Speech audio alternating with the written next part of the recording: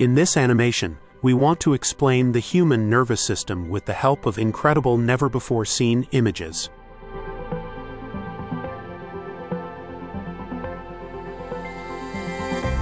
The body's nervous system is a complex system, made up of countless nerve cells that serve, among other things, to process stimuli from the environment. A distinction is generally made between the central and peripheral nervous system. The peripheral nervous system runs through the entire body and is shown here in yellow.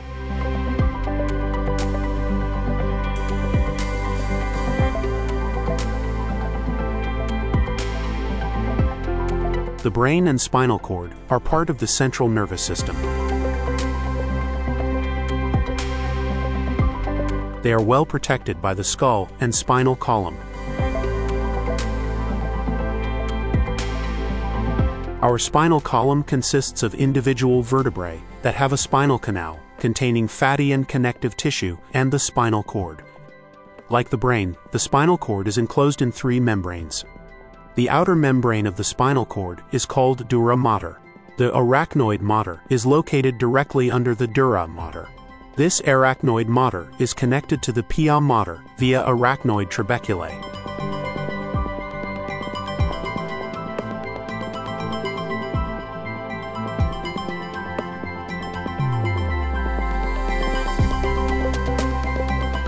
The spinal nerves of the peripheral nervous system lead into the spinal cord, whereby the spinal nerve is divided into afferent and efferent fibers. The afferent nerve fibers conduct nerve impulses from the sensory receptors to the central nervous system, while efferent nerve fibers carries impulses to effector organs, mainly muscles and glands. We will take a closer look at the thickening that we call spinal ganglion or dorsal root ganglion in a moment. Blood vessels and many nerve fibers are part of a spinal nerve. Several nerve fibers form a nerve fascicle.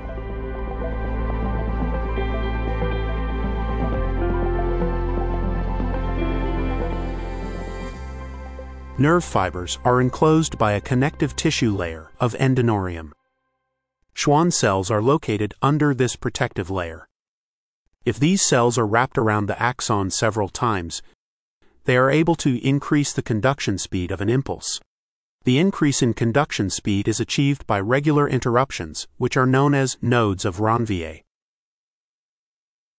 The cell uses an axon to conduct electrical impulses.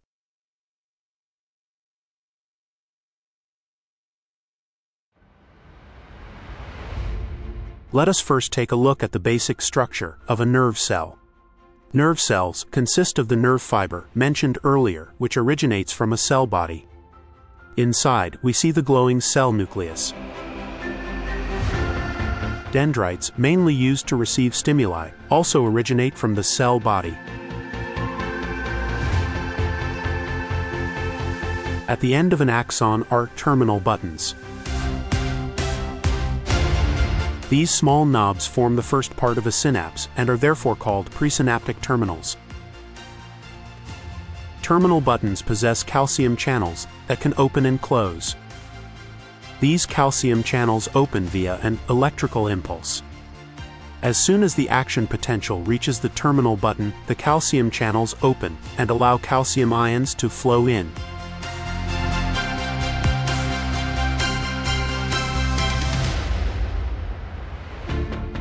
There are vesicles in the terminal button.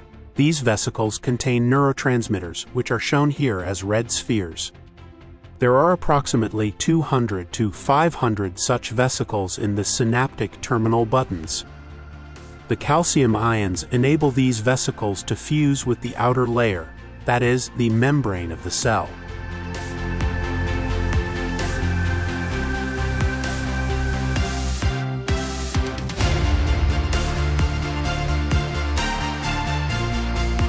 The fusion of the vesicle with the membrane allows the neurotransmitters to be transported out of the cell.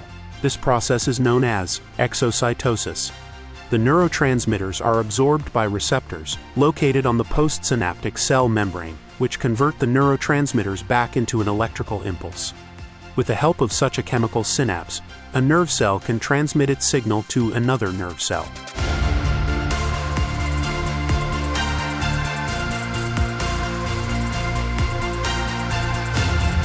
For this purpose, the dendrites have spines which possess the postsynapses mentioned before. Spines can take many forms, including stubby and thin.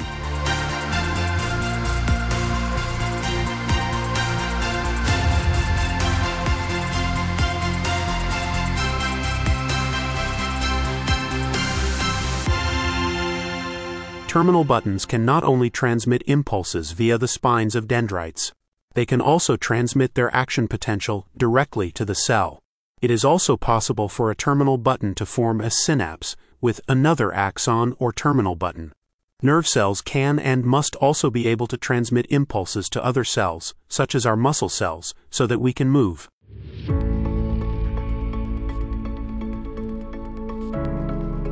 But now let's get back to the spinal cord and nerves.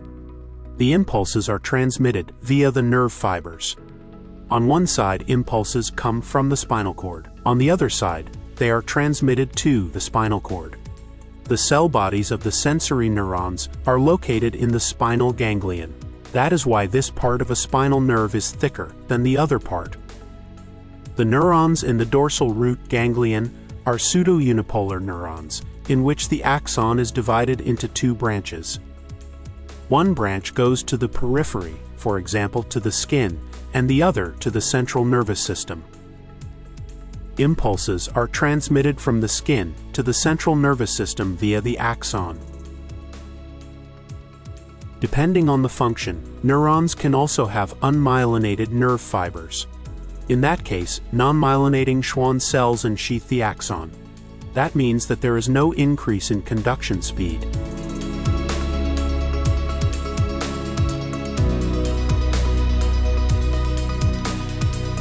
Let's take a look at the process with the help of a highly simplified image. On the fingertips in particular, we have numerous receptors at the ends of sensory nerve fibers. If the receptors of a sensory neuron receive a mechanical stimulus, this stimulus is converted into an electrical impulse and transmitted via the axon to another neuron in the spinal cord. The neuron in the spinal cord transmits the action potential to the brain, where another neuron finally transmits the impulse to the somatosensory cortex. The impulse is then processed.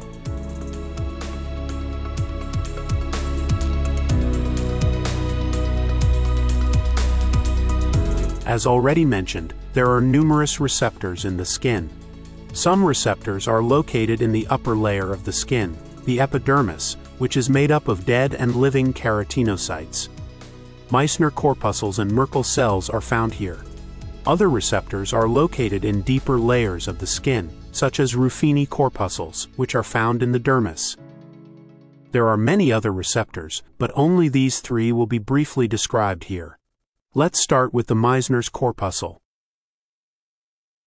As soon as pressure is applied to the Meissner's corpuscle, for example by pressing on the skin, an action potential is triggered.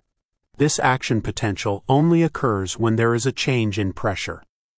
Meissner's corpuscles are therefore rapidly adapting mechanoreceptors. Merkel cells, on the other hand, belong to the slowly adapting mechanoreceptors, as they trigger an action potential in response to both dynamic and static stimuli.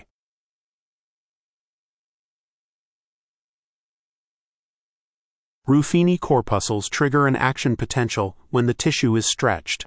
Ruffini corpuscles also belong to slowly adapting mechanoreceptors of the skin. Let's take another look at the spinal cord and the spinal nerves.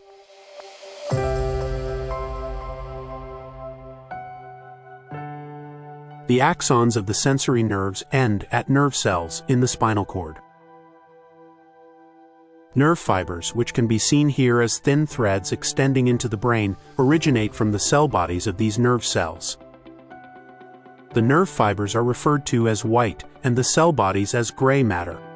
When the receptors of the skin or organs generate an action potential, they transmit this action potential via the nerve fibers to the gray matter, after which the action potential is transmitted to the brain via the white matter.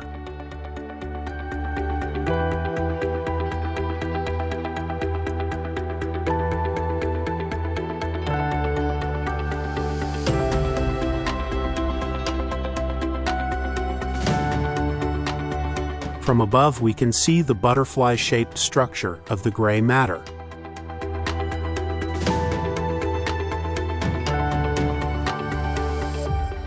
However, impulses can also be processed directly in the spinal cord.